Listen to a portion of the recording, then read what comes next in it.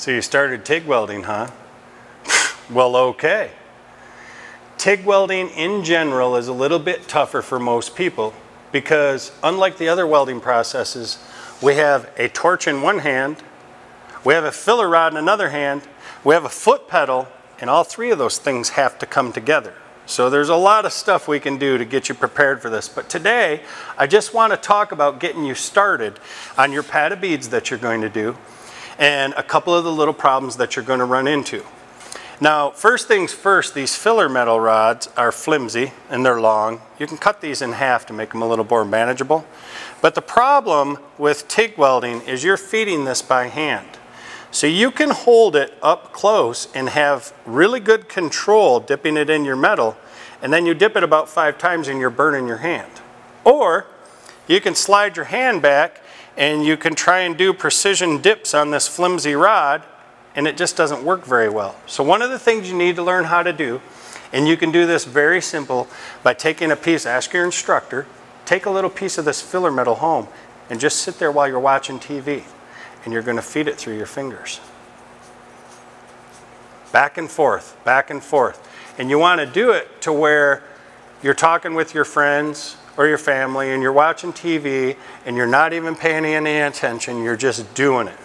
So it's very simple. Here's what I do to start. I lay that rod and grab it with my thumb, and I grab it with my fingers and I pull it through. I grab it and pull it. Grab it and pull it. The other way, we pull it, pinch it here. That's really all I'm doing. That's the best way to start doing this. Now once you get better at it, you're going to get your thumb down in there and you're going to get a little bit more fine-tuned at it, and you're going to start using your thumb and your fingertips. But to begin with, don't even worry about that. The advantage to learn how to do this right off the bat is when I'm welding, I don't have to have my hand up here on the weld getting burned, and my hand's not way back here with this rod wiggling all over the place. I can set my hand right here and I can just keep filling with good control and keep filling that filler, feeding that filler all the way across that thing. My hand is steady, it's touching the table, and I don't ever have to move it, and I can just keep feeding that filler. That's one thing to learn that's going to help you right off the bat with any TIG welding you do. Secondly, when you guys first begin, now I've got my TIG torch, and there's other videos on the TIG machines and how we get this started, but I'm just going to show you a couple little things that's going to help you when you get started, okay? First thing is first, questions we get all the time. How far should my tungsten be from the plate? Well, remember, the further you get your tungsten away, the bigger the heated area. So you want to keep your tungsten as close as you can to the plate, but you also have to save room for the filler. I can't come in and dip that filler and touch that tungsten each time.